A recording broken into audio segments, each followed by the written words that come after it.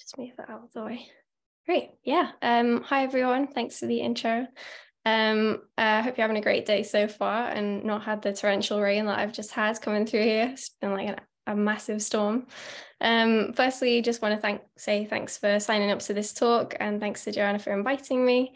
Really excited to talk to you all today and just share a little bit about my career so far, and hopefully have an interesting chat about working in data, everyone. So I thought the kind of logical place to start would be at the beginning. So here's a little bit of a summary about me in one slide.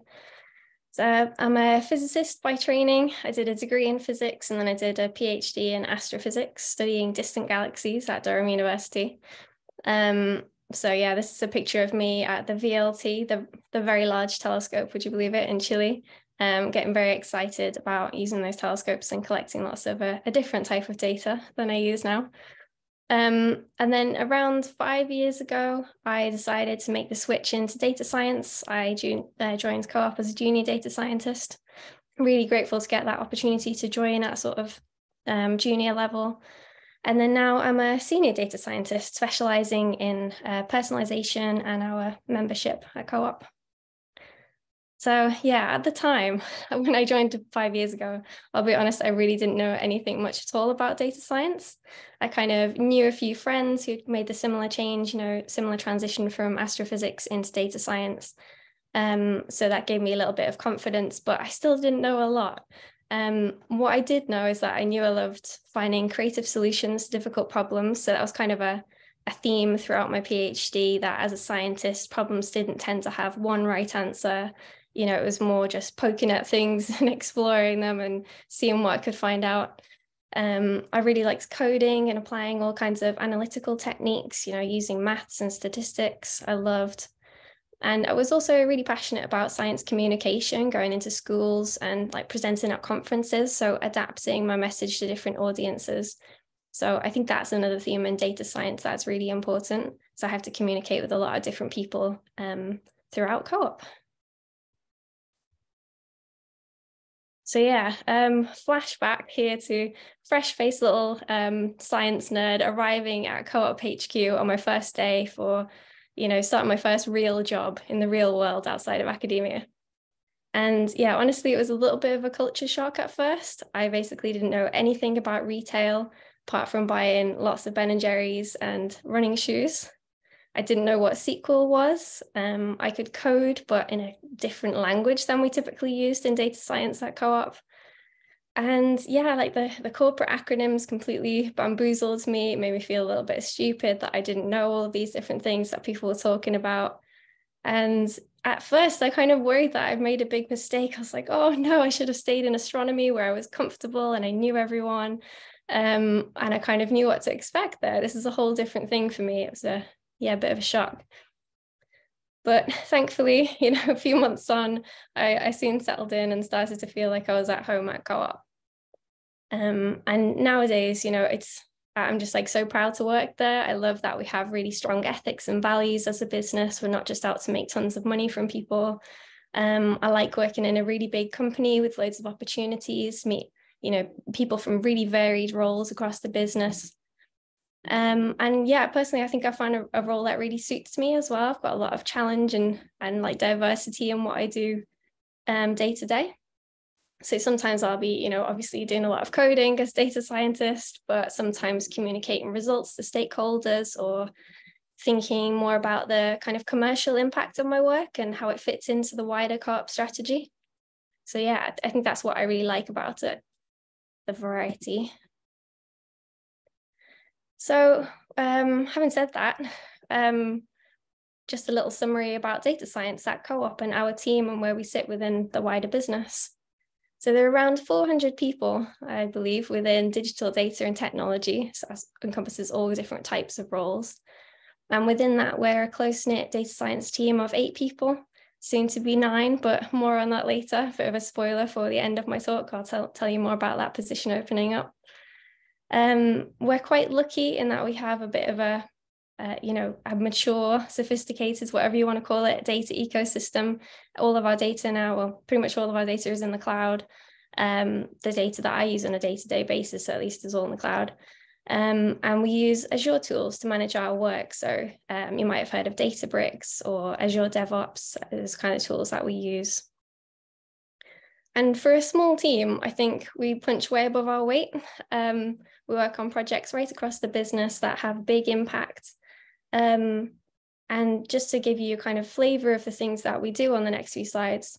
So most of you will probably have heard of Co-op and, you know, seen the food stores, and that's what you're familiar with. And we do have 2,500 approximately food stores across the UK, but we also offer services in insurance, in funeral care, and legal advice. So yeah, depending what you're working on as a data scientist, like, you can be doing completely different things. Yeah, so it's a lot of variation there. So yeah, to dive a little bit deeper on that, just give you some examples of the kind of projects that we work on within data science. So up on the top left there, we've got a daily bake plan for bakery and hot food. So these are things that are produced in store on a daily basis, fresh for customers. And we created, as a data science team, some basically a plan that people can view on an iPad or print out, or wherever it might be, a plan for how much of each product they should bake in a day. Just to automate that decision making and make things more efficient for the colleagues that we have in store. I was involved with some of those projects.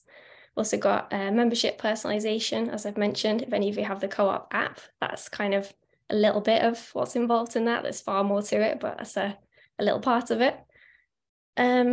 Thinking about pricing and promotions, making sure that the right products are on the right shelves at the right time. Yeah, things like allocating space within stores, and also things like planning demand for funerals. So obviously that was particularly important the last few years, unfortunately. So yeah, real variety. Those are only a couple of the different projects that we had going on within data science. Far more behind the scenes. And I really like this graphic. I kind of stole this from our SharePoint website. So basically, generally speaking, there's 4 different types of analytics that go on within Co-op. So you have the kind of why did the what happens is the very sort of basic level, you know, just figuring out what happens. Then you've got why did it happen, and then trying to predict what will happen next and how can we make it happen. So just thinking a bit more strategically. And on that graph, basically data science lies in the predictive and prescriptive analytics areas. So things that are involved with, you know, maybe they're projects that span months to years and that drive more long-term planning for the business. Those are the bits that we're most involved with.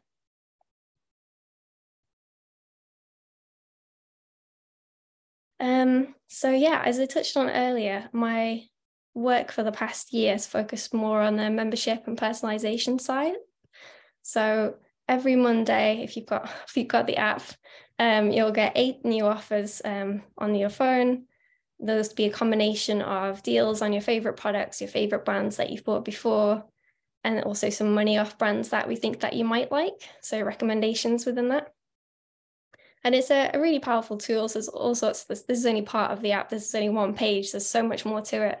But it's basically just a really powerful tool to drive member engagement and to get to know our customers better, and to be able to just, like, you know, give them offers that are personalized to them and make them feel like we're kind of catering to them on a personal level. But yeah, it's no easy feat. So we've got about 1 million active members on the app per week that we have to provide offers for. Oh no, I haven't fixed. There's more than 1,017 possible combinations. That's meant to be 10 to the 17 possible combinations. So way bigger than that. So many different combinations. That was me trying to figure it out in Keynote how to edit my slide. I must have given up. Yeah, and so this is kind of the work that I do, figuring out which offers we want to give to which members. And it's been my favorite for the past year because I get to work with colleagues from right across the business. I work with people in sort of membership teams, insight, analytics, digital, CRM, all kinds of exciting people. And it just feels really nice, I think, to make a change. And then a few weeks later, you actually see the impact of that change. You know that it's really close to the customers. And I can have a little sneaky glance on my phone. You know, I can open up the app and know that I've contributed to that. And I'm actually doing something that's having like a more of a tangible impact. So it's really fun. So now that you've got to know me a little bit, what do I want to talk to you about today? So yeah, rewind a couple of months. Joanna invited me to give a talk and I was super excited. You know, I was really flattered. I was like, yeah, definitely, you know, replied back straight away on Teams, like, sure, I'll give a talk. That sounds amazing. But, you know, suddenly it was getting closer and closer and I was getting a little bit more terrified of what should I talk about. I realized that I'd actually have to write something and prepare something. So yeah, I was a little bit scared. So despite working in data science for 5 years, this is the first kind of public talk I've given outside of talking to school children and doing science communication bits and pieces. So what I decided on in the end was that I would give the talk that I basically wish I'd seen back in 2018 when I was just starting out, and just give a flavor of some of the lessons that I've learned along the way in the past 5 years, some of the valuable advice that I've received from other people. Yeah, just a few little hints and tips, and hopefully you can add your own as well. We can have a little chat at the end. So I'm going to split this into a couple of different sections. And the first one is what I've learned about projects and kind of the core data science work. Lesson number one, I am never going to know everything about data science. This was a bit of a hard one at first.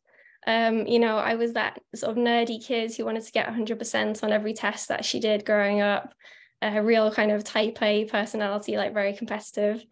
And after my PhD, I just immersed myself in all sorts of online courses, you know, data camp courses, wanted to know everything there was to know about every single algorithm, all the terminology, you know, to be a complete expert in things before I actually, you know, got my first role.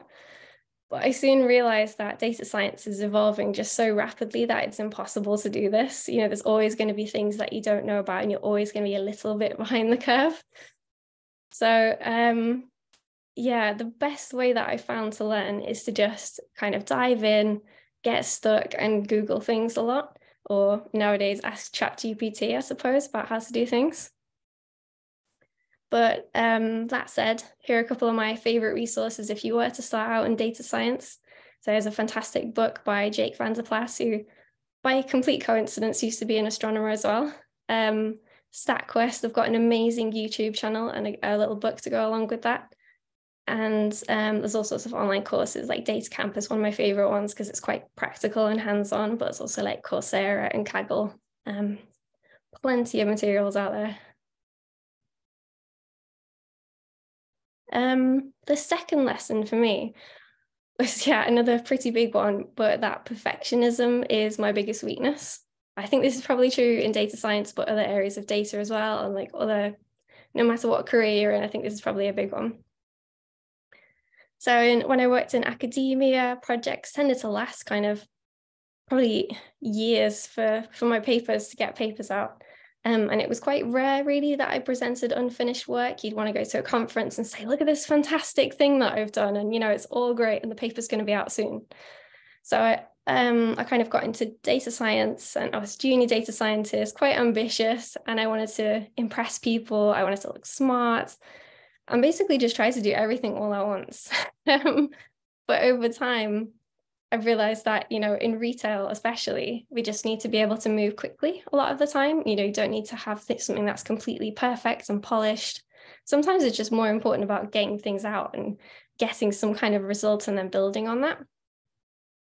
So the best advice I've had around this is that it's much better to just focus on delivering work in small batches, kind of continuous improvement. So just, yeah, one thing that builds on another, and like piecing things up so it's little chunks of work that will add value continuously. Essentially, just rather than trying to change the world one PR at a time, just think, you know, what is the smallest change that I can make to make this project better? And I love this quote from someone who I did an agile course recently online that was facilitated by some people at the co-op. It was fantastic. You can find that free on YouTube, but this quote was, the best measure of productivity is how fast we can learn. And I think that is just so true. Building from that, I think, yeah, this whole sort of theme is something that I'm still working to get better at. So I was listening to this Squiggly Careers podcast recently. It's they've got all kinds of resources on there, like literally hundreds of episodes. But this episode, When Good Enough is Great. And I think they have some like really amazing practical tips that have helped me to kind of continue to have this at the front of my mind in whatever I'm doing at the time. So the first one was to set a date when you're going to stop and share your work with other people. And they said, you know, don't wait until you're like 90% done with the project. Make sure that you're sharing it when you're maybe like 60 or 70% done. And then it helps other people to feel involved. You know, you're sharing with people, you can get feedback, and you might come up with a better solution that way. The second tip was to take things really back to basics. That's what I was saying before. So just figure out what is the sort of plan on a page. What is the simplest possible way to achieve this goal, or like a minimum viable product, if that's what the kind of language that you tend to use. So some of the tools that we use in our team at Co-op to do this and kind of try and fight the perfectionist urge is that we have weekly techie time sessions. So this is just a name for basically sharing our work. Usually on a Thursday afternoon, someone from the team will present a piece of work that they've done. You know, it tends to be a work in progress, or maybe just something that they found, you know, like this is a new tool, I've had a little play with it, maybe you'll go off and experiment with it. And yeah, just trying to fight the idea that it needs to be perfect to show it to other people. We have at least one other data scientist to bounce ideas off of. So we tend to work in pairs, maybe not directly, but just within the project, we'll be doing different things. Then we can check in with each other and just say, hey, what do you think about this? Or I'm a bit stuck. Just keeps the conversation open. And yeah, this is a really important one, is keeping those pull requests small. So I had a habit, well, I still have a bit of a habit of doing this, but sometimes you get a bit carried away, right? And you have all of these ideas that you put into one big pull request, and then you like, you know, slams down on someone's desk that they have to review it. And I think it's far more productive if we can try and discipline ourselves a little bit to keep those changes small. And so you're just making like regular changes that are moving things along a little bit. And yeah, it's easier both on the reviewer and on you because there's less work to do at once. And then finally, just having a bit of an openness in our team of when things go wrong, when we find a bug, when we, you know, maybe try to fit a particular model and it just doesn't work out, just sharing that with each other. I think it's really helpful. Another way that we do this and apply this way of working is to just try new ideas out on a smaller scale first. So with in-store bakery and hot food forecasting, this looked like doing tests and doing trials with a specific subset of stores before we took it, you know, to all 2,000 plus stores, rather than just embarrass ourselves by getting it all wrong, trying to do it all at once. And then with personalized offers as well, we trial things on a regular basis with a subset of members. So yeah, they won't necessarily know about it. It's just little tweaks behind the scene. But we're currently running a series of 2-week-long A/B tests. So that is where, yeah, some subset of members will get just the original version of the code, the current version that we have in production. And then the other subset of members will get a slightly tweaked, maybe slightly improved, or we hope it's improved version. And sometimes it goes wrong, you know. Sometimes it's good to just try things out and just see how it performs with maybe like 20% of people or something. And then at least you know. I like this quote on the left here from Twisted Doodles, where she's saying, if at first you don't succeed, try 2 more times so that your failure is statistically significant. That's kind of like my mantra for life. I had this above my desk in my PhD as well. Yeah, it's definitely a thing to go by. And finally, in terms of project work, at least, sometimes the simplest solution is actually the best solution. So I've got down below there, it's not my job to look clever. Typo, sorry about that. It's my job to deliver value. So yeah, well, maybe that's my not being a perfectionist. There's a typo in there, maybe deliberately. Yeah, so neural networks are great and all, but sometimes, we've got limited resources, limited time. It's important to be able to explain our work to stakeholders sometimes. So you don't want to, sometimes you have to just break things down and explain exactly what's going on under the hood. Sometimes it's, not necessary, but sometimes it is. And sometimes you can just make a change that maybe gets you 80% of the way with like 20% of the effort. So it's not worth putting in all that extra time, all those extra months worth of agonizing over bits of code if you can get most of the way quite quickly with a simple solution. And this is quite true in like personalized offers at the moment, the work that I'm doing. Sometimes you can make a really, really tiny code change and it will have a massive impact. Literally very recently, I changed one of the hyperparameters in one of the models that I was running. Just changed like a number in the code from like a 2 to a 3, or whatever it might have been. And we literally had about a 30% increase in the number of people who were redeeming a type of offer. So yeah, like it can be really simple things that have a massive impact. You don't always anticipate that. Also, one of the projects that I did very early on in my career as a junior data scientist, it was just using simple kind of area under the curve calculations, like simple integrals. And it actually had like, made loads of money for the business. And it's still one of the projects that I'm proudest of. Even though, you think data science has to be fancy machine learning models, has to be neural networks, it has to be really complicated. A lot of times the simple stuff still is the best. So next up, wanted to talk to you a little bit about careers in general and just some of the advice that I've had along the way. I think the biggest lesson that I've learned when it comes to careers is that career progression isn't really linear anymore. It's kind of quite common for people to jump from career to career and like not just have one single job throughout their lifetime. I think it's going to be really true for our generation.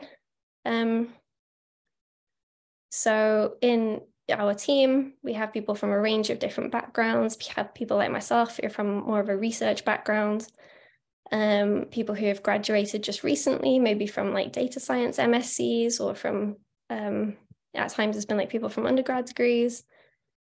And yeah, maybe more of a commercial background as well. They've sort of found their way into data science. We've also, like personally, I'm really happy where I am right now as well. So I don't want to move from data science to something else, but it's quite common within co-op that we've had colleagues who've, moved from data engineering to data science. Hi, Mina, if you're on the call. We've had data science to advanced analytics teams. I've also known friends who've gone from data science into project management. So yeah, there's basically no right way to have a career. I think essentially if you're having fun, like if you're happy, and if you feel like you're learning something new and hopefully getting paid a decent amount as well, I think that's like, ticks all the boxes. It doesn't really matter that your CV has some perfect trajectory from, this role to this more senior role to this more senior role. I think just exploring your interests, and it does give a bit of a competitive edge as well. I think it was really beneficial to me to have that PhD background, even though, no one in my day-to-day asks me, oh, Helen, can you tell me about spiral galaxies? I still think I picked up a lot of transferable skills and a lot of valuable experience. And that's certainly true for the people that I know who've moved into data science from other fields as well. Obviously, it's a bit uncomfortable at first, like I was saying at the beginning of my talk, but like everything is uncomfortable, right? There's always going to be new technologies. There's always going to be a new role that you're moving into or a new project that you're working on. I think it's just like embracing all those opportunities and trying lots of different things.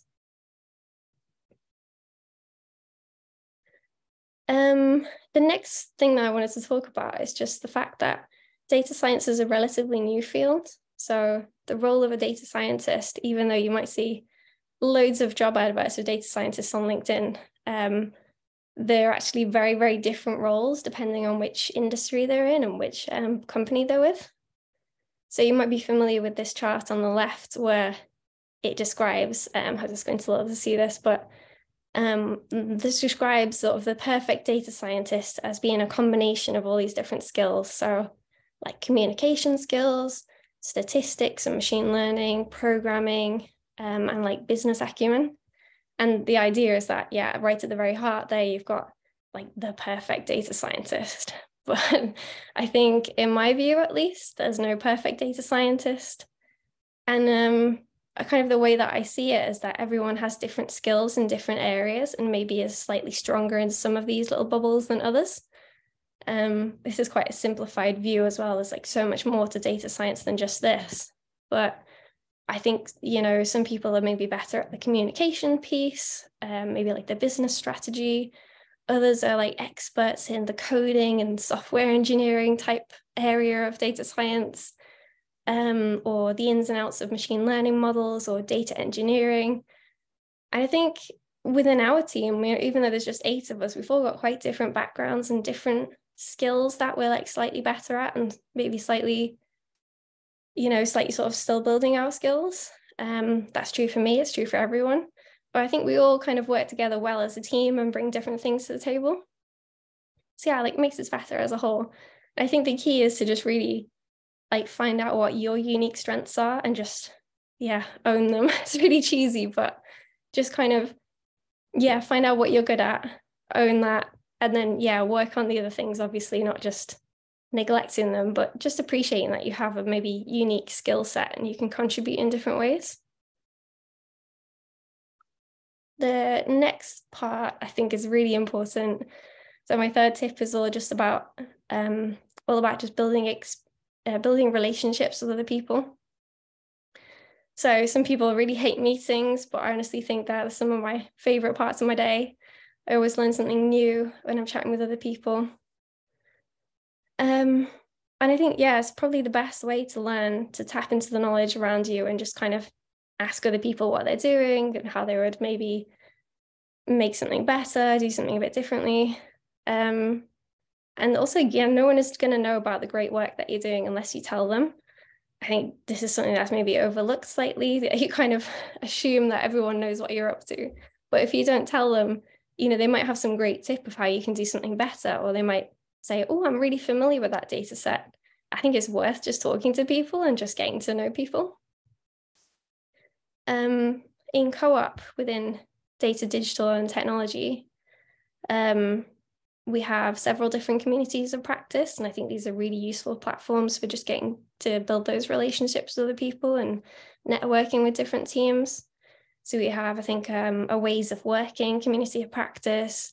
There's one that's recently been set up on Azure tools using things like Databricks and talking to each other about the data that exists and the tools that exist within that environment. And there's also an analytics community of practice as well. So there's all kinds of different opportunities that we have. And yeah, I feel really lucky to have that.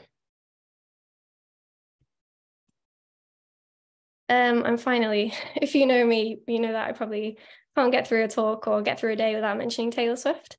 So as she so nicely put it here, a big advocate for not hiding your enthusiasm for things. I think this is just 100% me as well. Don't be afraid to show your enthusiasm for things. I think it's been something that particularly I've leaned into over the last couple of years, and it's just brought so many different opportunities. So I recently started to post on LinkedIn quite a bit, and I was so nervous about doing this at first. I was like, what if people just hate what I write? What if they think, like, who does she think she is posting on LinkedIn? Her day is not that interesting. But it's given me loads of opportunities to improve my writing, to maybe share writing with different audiences. It's brought diversity and inclusion work my way and volunteering opportunities. And then also, through meeting different people in work at co-op and just talking to them about what I'm passionate about, saying, I really love doing X, Y, Z. People would just send me opportunities and say, oh, hey, there's this course that's come up, this personal development opportunity has come up. or invite me to maybe speak about data science or have a conversation with someone about something that I'm working on. Yeah, I think it's just really worth being passionate about the things that you're passionate about and just talking about them. Don't feel like you kind of need an opportunity to just go for it. And last but not least, love to talk a little bit about confidence. So finding my confidence has been a big theme for me over the past 5 years. And I know as women or minorities in tech, we're often like kind of working within systems that weren't built for us and environments that weren't built for us. So sometimes it's easy to feel like a bit of an imposter, like you don't belong. But I saw this amazing quote recently from this lady who's written the book on the left. And she says that there's no magic amount of experience that will make you worthy of sharing your ideas with the world. I just thought that was just perfect. It's just really true. I think there's no, yeah, like kind of with the LinkedIn piece that I was so afraid to start posting on there, so afraid to start just, yeah, sharing the things that I was passionate about. I was like kind of waiting until I had the right amount of experience. Or sometimes in meetings, you think, oh, I'm not sure I really know enough to speak up here. But I think it's true that you just got to dive in and kind of say what you want to say. Yeah, I think there's always going to be times when we feel like the Teletubby in this meme, right? So you've got the Power Rangers and the Teletubby putting his hand on top and like, what are you doing here? But yeah, sometimes you're going to feel like you don't belong or like you're kind of less worthy of being in an environment. And I feel like that all the time when I work with incredible people on a daily basis. But the best advice I had was from my manager recently that, you know, he pointed out that you don't necessarily need to have all of the answers if you're in a meeting. You know, we think that sometimes you have to go to a meeting prepared with all this knowledge and you kind of be the expert in a situation. But actually, sometimes when you're in these meetings, your role is just kind of the opposite. It's just to be enthusiastic, to ask loads of questions and just approach things a little bit differently. And yeah, worth remembering, like no matter how senior you are, no matter how junior you are, whether you've kind of worked in data science for a day or for 10 years, I think you've got a really unique perspective on whatever you're talking about and you've always got something to contribute.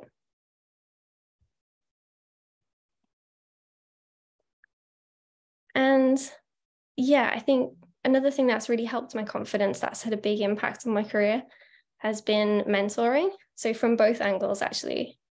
I've had loads of people who have acted as role models, given their time to me to just teach me something or listen to me when I was having, you know, kind of worries about something, people who've put me forward for different opportunities or recommended me for something.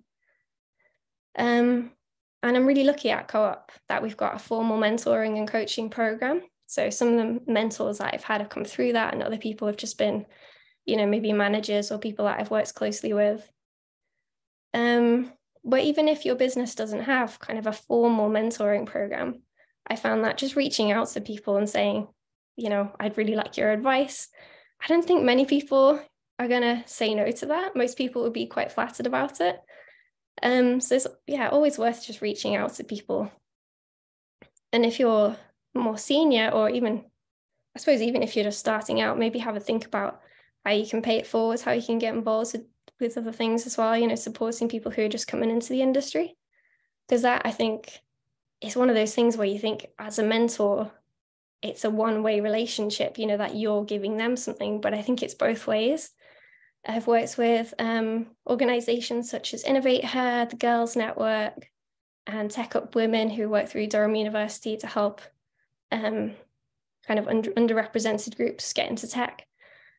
And I think all of those experiences have just been really, really positive for me, as well as for the people I was mentoring and the people I was teaching, because it gives you that confidence as well. And it's just really fun. So if you'd like any more information about things like that, just let me know. I can post some more about that in the chat. And yeah, also if you struggle with confidence, this is a resource that I'd highly recommend. So I've recently been listening to Lauren Curry's podcast, following her on LinkedIn, and she's got a newsletter as well. She runs this group called Upfront. And this is one of the quotes from her latest newsletter that I just absolutely loved. She says, "Every moment you obsess over people not liking you, not rocking the boat, not being a show off, whatever that means, you're like hindering your own progress. Like no one else cares about that stuff. Or if they do, they're kind of not worth bothering with." All right. So just like go out there and do your thing and try not to worry too much about what other people think. I think that's just great advice. And finally, as I promised earlier, just wanted to share an exciting piece of news with you all that we're hiring for a junior data scientist at Co-op. And you're actually possibly one of the first groups to know about this, I think. So I'll post the link for this webinar that's coming up in the chat in a minute, but just as an overview, I think this position would be ideal for you if maybe you've got a master's in data science, or maybe you don't have direct data science experience, but you've got some knowledge of it. You maybe have done some online courses and you've got an enthusiasm for it and a background in some other kind of numerical coding type subjects. Or just generally, if you've got an inquisitive mind and you've got good communication skills, you're passionate about data, I think this is one for you. So we've got a webinar coming up where you can learn all about this and ask lots of questions on the 17th of May. So that's next Wednesday, isn't it, I think? So it's over lunchtime. You can find out about everything at that time. And applications will be opening on that same day. They'll be open for a week. So I think if you're in doubt, just apply, just give it a go. Don't underestimate yourself. Just put an application in and who knows what might happen. And I think, yeah, it's a really great place to work. I've enjoyed it a lot the last few years. So thanks so much for having me. I've never done anything like this before, and you can probably tell I was quite nervous because I just sped through all of my slides. So I would love your feedback and, any thoughts that you've got. Here's my kind of social accounts if you'd like to connect, if you'd like to continue having a chat about anything I've mentioned. And please feel free to ask questions if you've got any questions about data at Co-op or just anything I've mentioned. And maybe if you've got any tips of your own as well, I'd love that.